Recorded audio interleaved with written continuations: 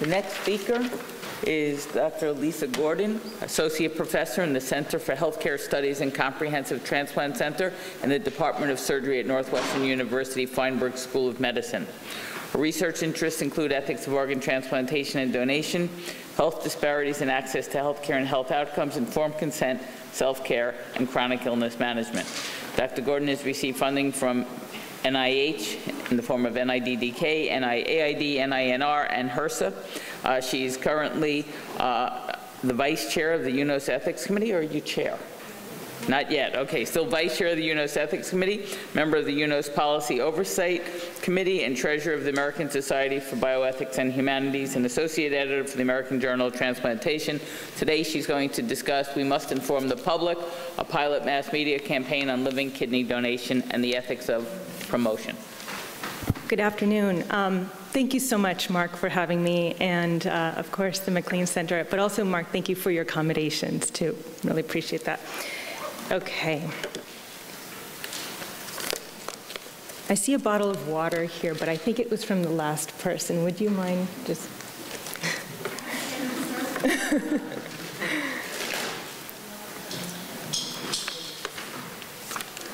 Thank you so much. All right, great. Okay.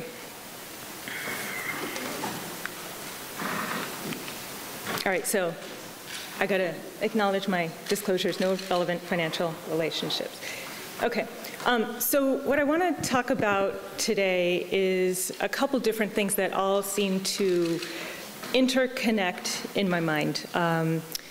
I'll cover mass media campaigns that have been done in organ donation, as well as describe a pilot mass and social media campaign that I've conducted on living donation here in Chicagoland, as well as talk about some of the ethics of public education and the idea of promotion, living donor promotion, and why that makes me so uncomfortable. Okay. So right now, the transplant community is prioritizing a number of strategies to increase living donation. And that's because of the organ shortage, as you know, there are long waiting times, patient death, and as well, living donation is the treatment of choice, considering that it confers better graft survival, patient survival, even quality of life compared to deceased donation. And a couple years ago, the American Society of Transplantation's Live Donor Community of Practice put together a consensus conference. I was delighted to be a member of that. And one of the key points that they're trying to convey is the need to overcome barriers to living donation. The prior speakers have touched on the financial barriers, and that's just one of them. So a number of strategies include things like bills to remove the financial disincentives to living donation. There are bills on in the Congress now. There have been a number of interventions, decision aids, such as these indicated here. Certainly, the Project ACTS by Kim Areola, Jim Rodriguez, house calls, doing education in the home setting. I'll refer to that again later. Hopkins Champions Program, helping potential recipients find a living donor, and so on.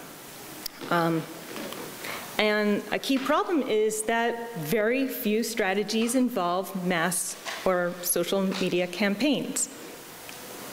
And there's a very big need for a mass media campaign on living donation.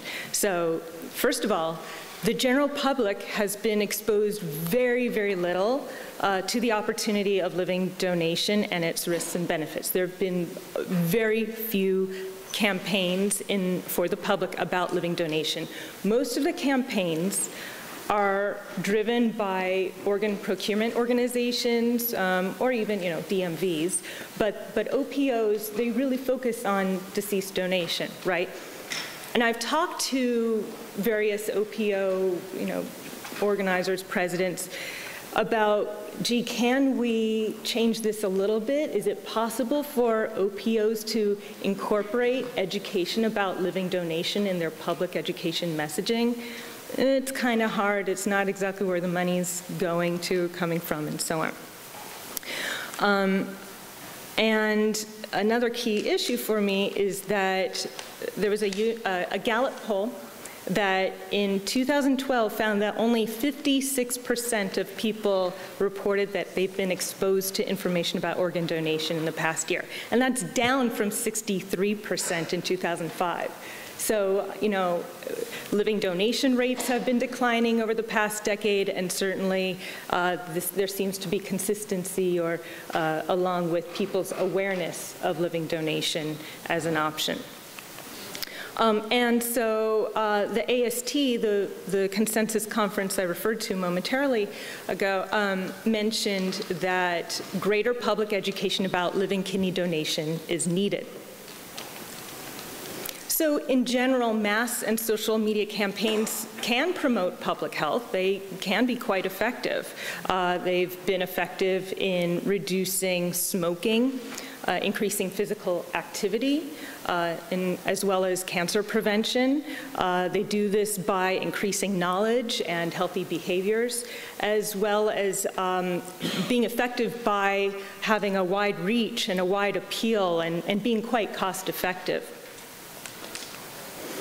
Now, with regard to mass and social media campaigns on donation, I'm really focusing here on mass media because it's only very recently that social media has really come into the foray here. But there has been quite a lot on mass media campaigns on deceased donation, a couple on living donation. And the ones on living donation, most of them occurred several years ago, maybe about a decade ago, for some of them.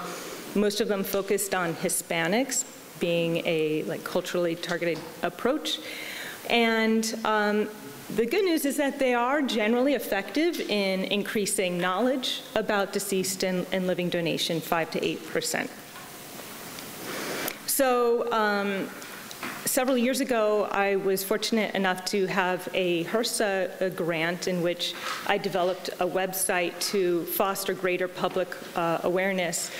This website, I think I've spoken here about it in the past. I won't go on and on about it, but the website's called Informate, Inform Yourself About Organ Living Donor Transplantation.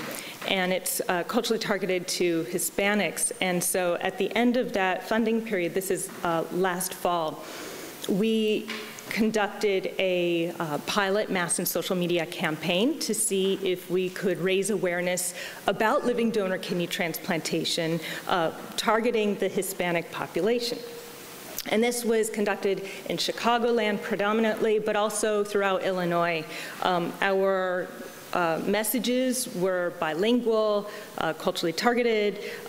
We addressed key knowledge about living donor kidney transplantation as well as Hispanic transplant disparities. I'll mention a little bit more about Informate, which is on the next slide. But our call to action, which I've learned about doing campaigns, is there's got to be a call to action. There's got to be something that people do after listening to public service announcements or, advertisements on the side of a bus or on a train where we put these things. And our call to action was to encourage people to visit Informate to learn more.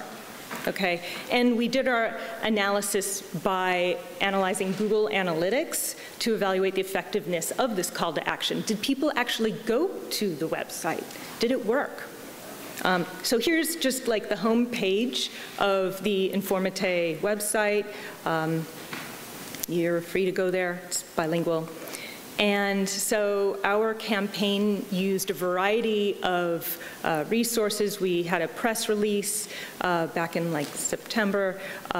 We produced a number of PSAs, public service announcements, 15, 30, 60-second versions in English and Spanish. We had advertisements in Spanish newspapers, on the CTA bus and train. We used the so my partner was the National Kidney Foundation of Illinois, and we involved them in terms of sharing the advertisements on their Facebook page, as well as Twitter and whatnot. We disseminated brochures and posters to dialysis centers throughout Illinois and to nephrologists throughout Illinois.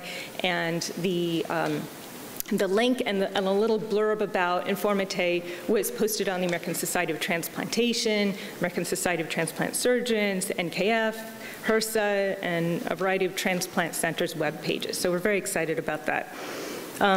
You might wonder, well, what were those messages like? So what I'm going to do is read for you what one of those 30-second messages stated. So these were, as I mentioned, in English and Spanish. The English ones were produced with a Spanish accent. I don't speak Spanish, so I'm just going to use my day-to-day accent. Okay, so here it goes. Did you know that patients with kidney failure have a greater risk of dying the longer they wait for a kidney transplant? More than 20,000 Hispanics are waiting for a kidney transplant nationally. To avoid the long wait, patients can get a kidney from a living donor, which lasts longer than kidneys from deceased donors or dialysis.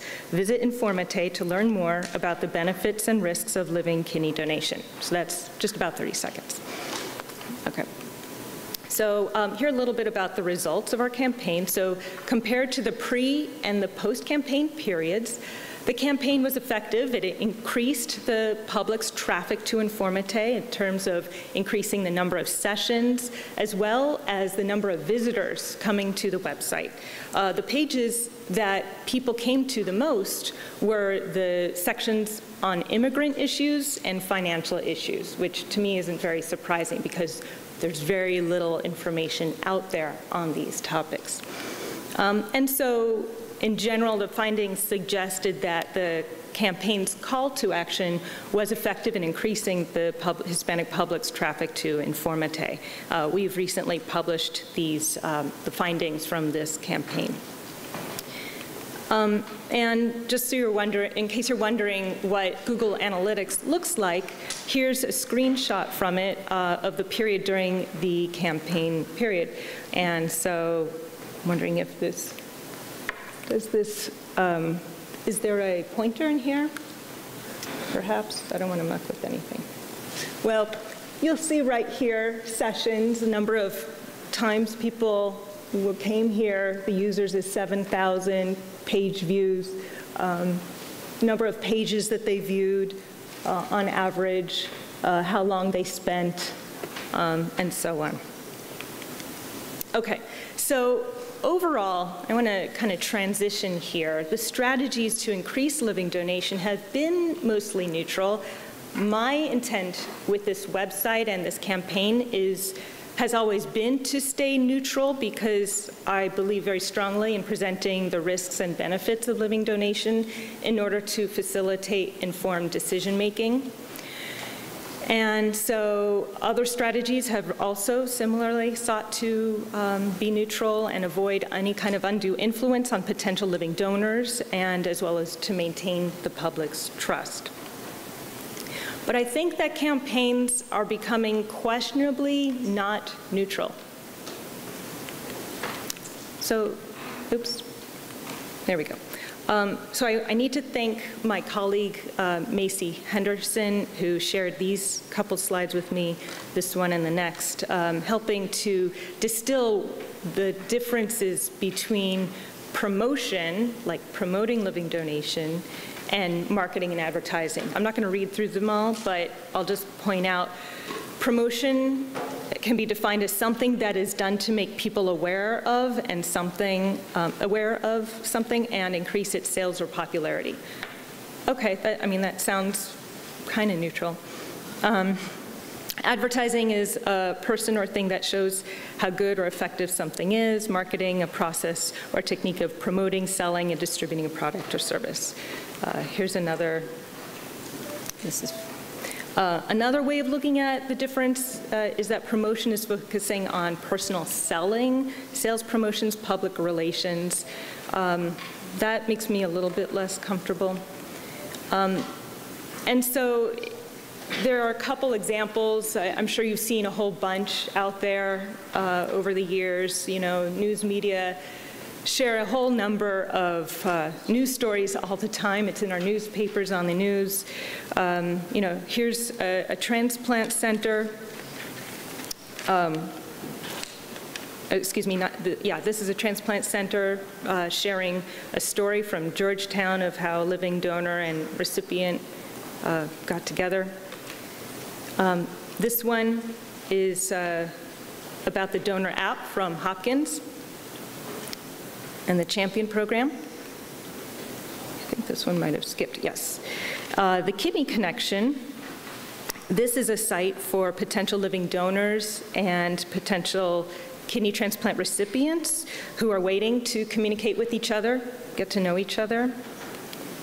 And as I mentioned before, news media runs many stories on our channels all the time. All right, so here's where I start to get a little concerned. Oh, goodness. How much time do I have left? 3 minutes? Okay, good. All right. So as I mentioned, there's been more and more use of social media to discuss the option of living donation, and even, I think, to promote it, to get the word out, but even to encourage the public to consider donating a kidney. And the work by Peter Rees, who I respect greatly, he's the chair of the UNOS Ethics Committee. He and his colleague, Dr. Allen, they've put out a couple different ethical frameworks, a couple papers talking about how to encourage the public to consider donating a kidney. And one of them, they were saying how, you know, there needs to be a comprehensive strategy for transforming living donation and reconceptualizing living donation. I put some red flags by the ones that just don't sit quite right with me. One being recognizing end-stage renal disease as a shared public health problem. Another is reframing donation as an important form of service to one's community. And another that I think we need to really think hard about is countering portrayals in the media suggesting donation is exotic. They also put out an ethics framework, which I think really helped to move the discussion forward, stating that one can use like reason or non-argumentative forms of influence in order to encourage living donation. And by non-argumentative forms of influence, they're talking about a couple things: appeals to emotion, messenger effects, having like celebrities or peers help to move this forward, the champions, or social norms to get people to think that this is a normal thing to do, like the big ask. And I think in prior sessions we talked about the normalization. And I think we have to be careful about that kind of normalization of living donation, because it reifies a very positive, safe perception of living donation. So I think what's still unresolved is the idea of emotional promoting of living donation. Is that ethically sound? I was at a conference last week, Dr. Testa, he had his conference at Baylor, and you know, so I was on this panel, and he asked, so do you think that, you know, when there are advertisements on the side of a bus saying, you know, come to our transplant center, you know, come and go for living donation, does that project the idea that living donation is safe? And I was like really taken aback. I thought that was an excellent question. Also, Mary Amanda Dew was there on the panel next to me, and we were talking later about, she's heard some anecdotal reports about how, you know, in Jim Rodriguez's House Calls program, those programs and other programs where families are supposed to get together for, you know, like an intervention to raise awareness about living donation, and how family members aren't necessarily showing up to those. So as I heard Lainey talk at the first session today about the onus of donating on the twin, I'm thinking we need to, the frame of that onus, I think, has expanded from the twin to the family, and now one social network, and now culture, thinking about Megan's talk. And I think we have to be careful, as Dr. Shapiro asked about, are we making progress? Well, we're certainly expanding, we're making progress in the range of the vulnerability of people, I think, considering living donation. So I've already mentioned this and I'm over. So I just want to conclude by saying public education is still needed about living donation. I think we still need to engage in further ethical deliberation about how living donation is promoted. We need more balanced presentation of donor experiences out there. People don't feel comfortable sharing negative stories. They've told me directly, living donors have said that. So we need more neutral understanding of living donation out there, and we need ethical guidelines for the use of social media. Thank you.